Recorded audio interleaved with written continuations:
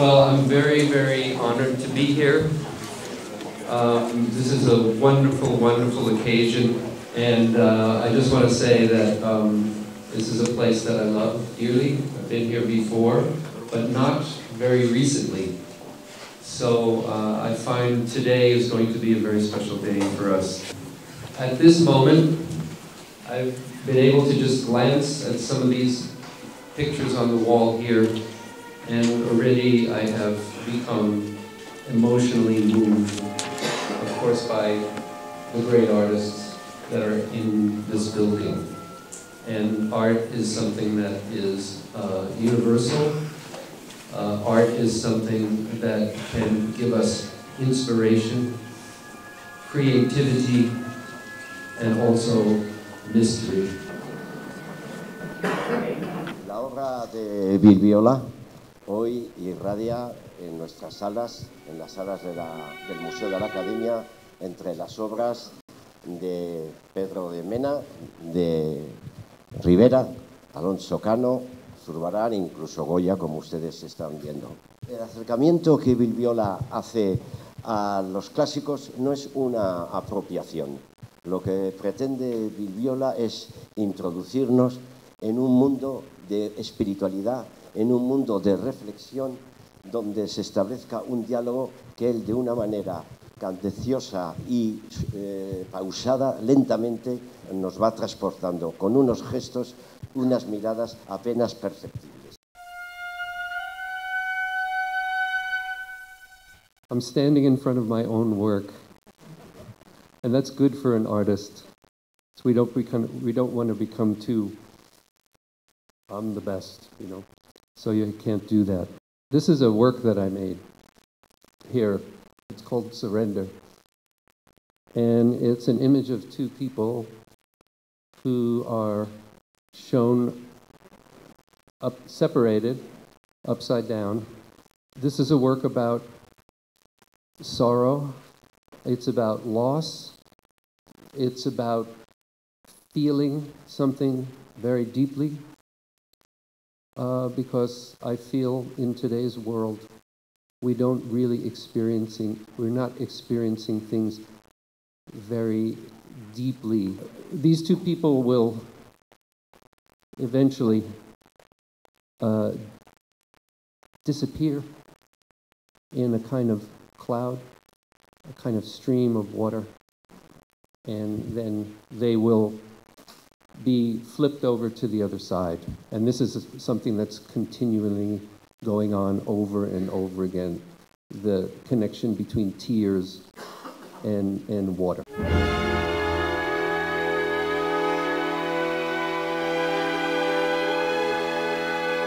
The destruction of the self in order to create a new self.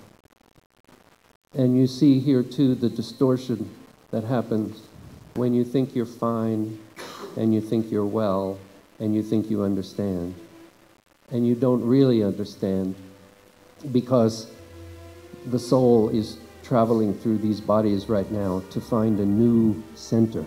And they will go on searching until this change becomes absolutely still on the water. Yeah, and the name of this piece is Surrender, because there are many things in life that you need to surrender to for something greater, even if it is painful. Dolorosa. Okay. Yes, the other thing, Kira just reminded me that, how could I forget that the great master Goya is in the building today. Yes, and he'll be signing autographs very soon.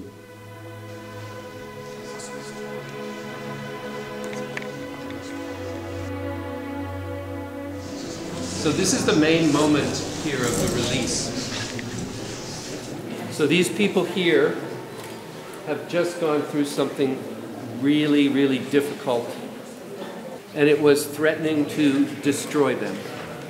The beauty I find in this piece is after this destruction, when the dust settles, when everything clears, and you return your mind to emptiness, then you will see that they have made it. They didn't die. They didn't get destroyed. And they have broken through. And that's the cycle of birth and death and rebirth that's going on in the cosmos, in the universe, I think, forever.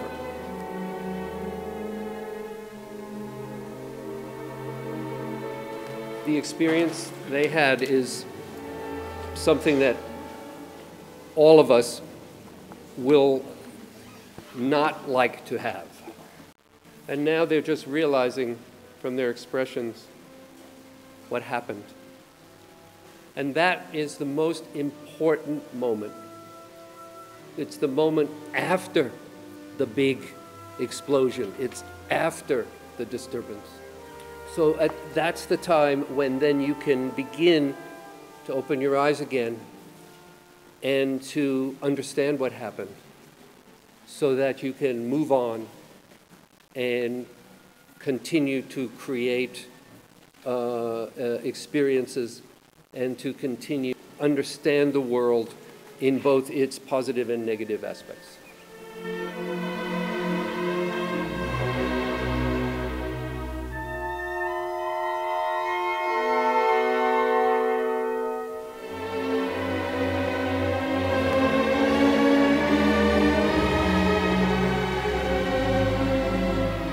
Because when I was in art school, I was always interested only in the future.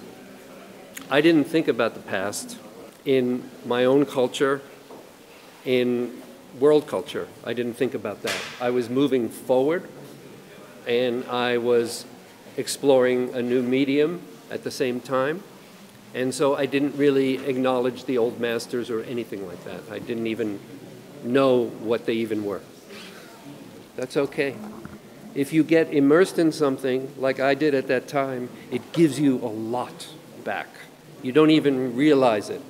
I mean, as a young person, I didn't even realize how much I was getting of real quality information and deep, deep emotion. But it was just that I couldn't understand and even know too much about the old masters.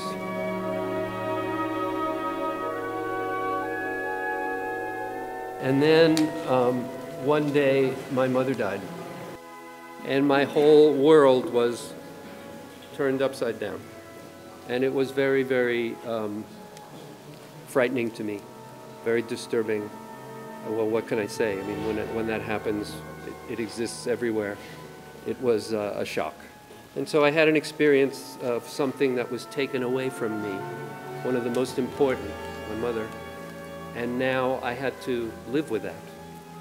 So unlike my technology and working with all these new mediums, that started to teach me something even greater. It taught me that life is precious. You never know when life will stop. So you must take every day, every minute, every fragment, and consider that to be precious in whatever you do. That's the most important thing for all of us. We have a small amount of time on this earth, and we should use it wisely to help ourselves and to help others. Okay.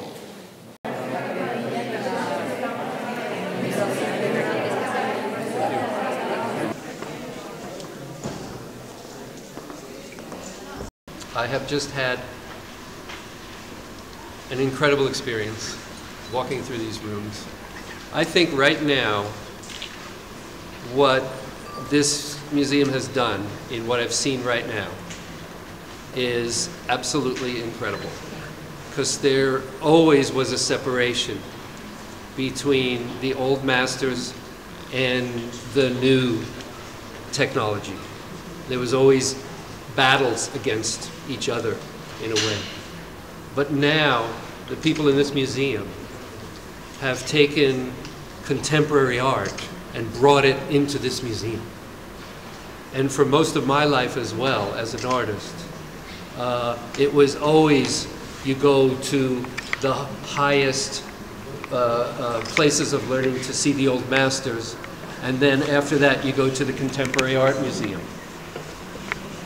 What I've been trying to do, and my colleagues trying to do, we're trying to have that gap be connected.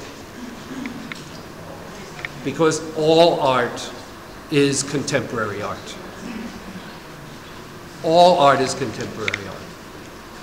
So I want to thank everybody for coming here, and I hope to come back. Okay? So thank you. Estamos encantados de participar en esta exposición, que creo que va a ser un hito dentro de este año. Bill Viola en la Real Academia. Encaja claramente con nuestras líneas estratégicas que tienen que ver con otras miradas, con otros diálogos entre el arte contemporáneo y la pintura más histórica, más clásica.